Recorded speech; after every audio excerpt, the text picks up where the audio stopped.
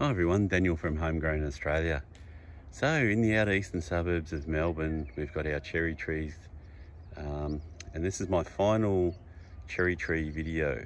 So in the other two videos, we looked at the Starkrimson cherry tree as I was picking it. In the second video, we looked at the Stella cherry tree, and this one before us now is the Lapins cherry tree.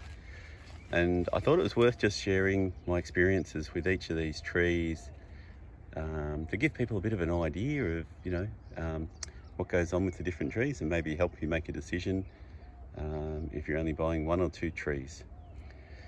So in the first video, we talked about how the rain really affected the Starkrimson this year.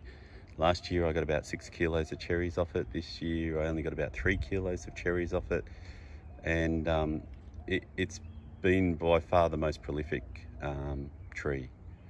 But having a thin skin, it seems to be much more susceptible to rot and mould and the skin splitting if we get an abundance of rain all coming down at the same time. So then we moved on to the Stella cherry tree, and it's got a thicker skin, and the cherries were beautiful and plump. And we got about 3 kilos of, maybe just slightly over 3 kilos of cherries off that tree. Now these trees have been kept well pruned, so I can reach them. I haven't had to climb a ladder on this Lapins tree at all, and I only had to pick a few cherries at the very top with a ladder on the Stella. So I'm really just picking these from the ground, keeping them nice and small. So what have I observed on the Lapins tree? Well, I'm right at the final stages of picking this tree, and you'll see down on the ground I've got a bowl, and it's about 3.6 kilos worth of cherries. I've just weighed those. Just got a few more here to go on the branches.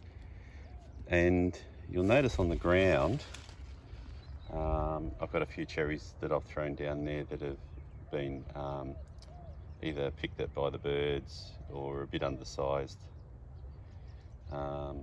So a few more, but also I'm just going to walk around the tree. You'll see on the side where it gets the afternoon sun, if I can get up in here, it's a bit in the shade, the sun's a bit low still. I've got a lot of undersized cherries, and on this side of the tree they were actually all like this. Now throughout the tree there was a smattering of undersized cherries. I'm trying to work out why that was, and I'm not entirely sure, to be honest.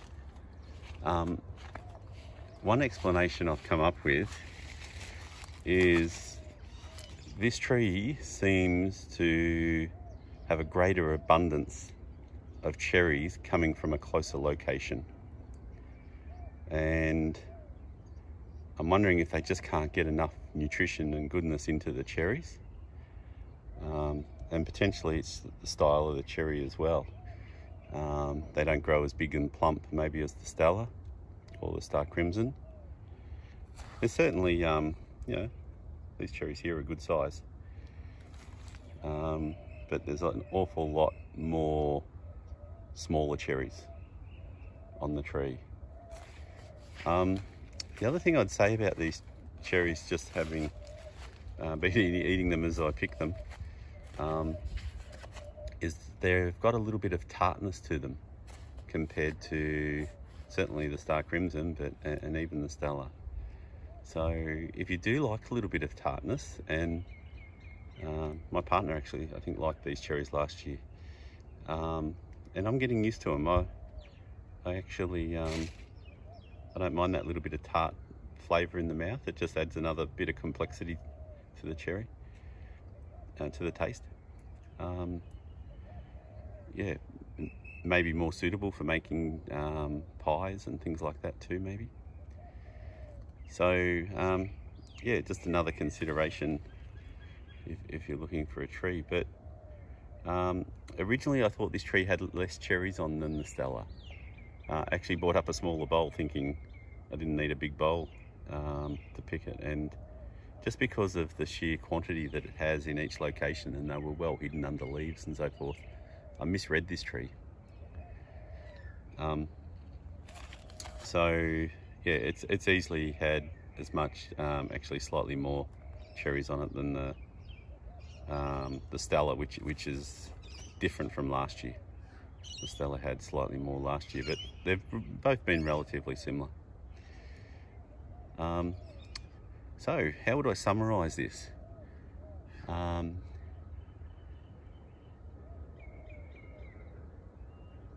think if you like a thinner skinned cherry, a Starkrimson cherry, you're probably not going to get in the shops.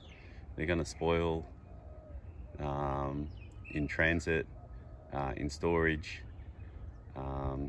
The commercial growers would probably find them a bit more painful.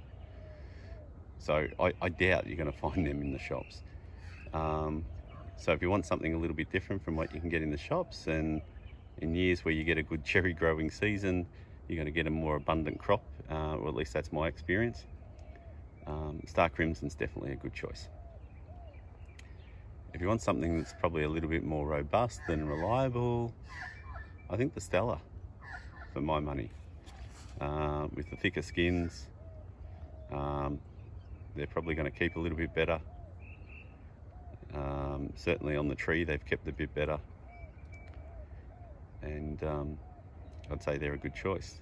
But if you like something a little bit tart, I've had a few splits on the Lapins, but nothing compared to the Stella. Really the issue here is more been one of size. So a lot of cherries that just didn't grow to full size. But still I ended up with just as many cherries as the Stella. So yeah, if you like a bit of tartness maybe in your cherry, Lapins, probably worth a go. You can see here, this is where I pruned the tree. So that's probably at about 160 centimetres high off the ground. And you can see here, I've got about 1 metre, maybe 90 centimetres, maybe 1 metre to the tip of growth off of where I pruned it. And you can see where I've pruned it, the little buds at the end have shot off in 3 different directions. So you get a lot of growth on a cherry tree. If you want a big tree and you want more volume of cherries, obviously you could just let it grow a lot more, providing you're happy to be going up a ladder or train it out.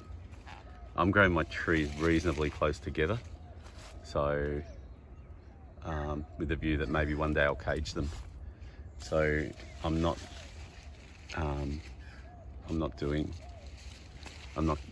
letting them grow large. Might be easy to see it on here actually. The other thing I thought I'd just share with you is where the cherries grow. So if you're pruning a cherry tree, it's worth knowing where the cherries grow, and it's not so obvious on this one. I might just pinch one of these other branches. You can see here these little stubs growing out of the branch, and so this is what the cherry grows on. So I wouldn't want to prune below that. I'd want to prune above it, because that's where I'm going to get the cherries.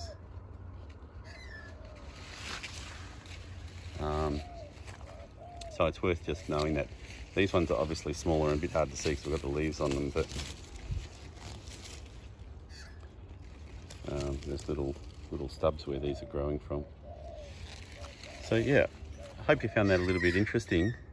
That's the final cherry tree video for the season. The nets are off, the cherries are picked, or will be shortly, and nothing to do but to enjoy them now.